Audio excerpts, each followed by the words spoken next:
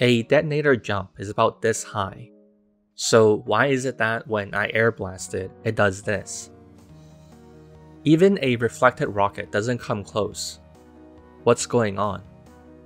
Normally, when you fire the detonator, the game creates a list of flares your detonator owns. Later, when you decide to detonate it, the game runs through that list and tells every flare to explode. Your flare would then try to explode.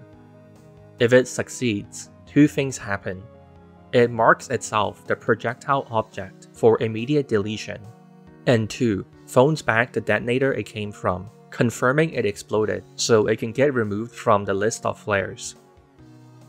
When you airblast a detonator flare, the team alignment and owner is changed to match the airblaster, but control over who can detonate the flare stays with the pyro who originally shot it. This becomes a problem because now, the flare is phoning the wrong person about getting removed from the list of flares. The way the flare finds the detonator it came from is to look up who currently owns the projectile, then look for their detonator. Since the airblaster is now the owner of the flare will mistakenly try to find the airblaster's detonator to remove themselves from the flare's list.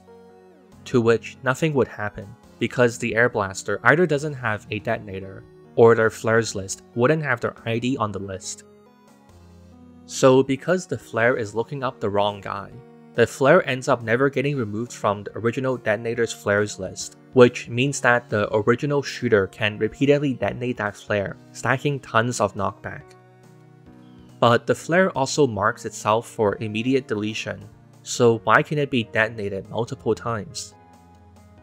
The source engine only checks if there's something it should delete every 0.015 seconds, which means that depending on when you try to detonate a flare, it can take up to 0.015 seconds before the engine will actually delete your flare, even if you say something should be deleted right now.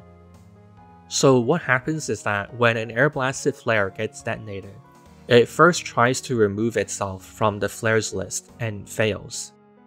It then also tries to delete itself immediately, but won't actually get deleted for some time, resulting in a short window for the flare to constantly detonate, creating the massive knockback you see.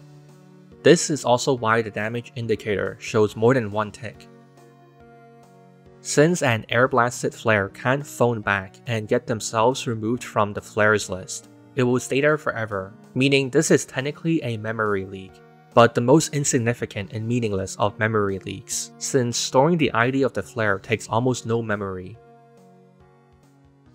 Oh wow, super jump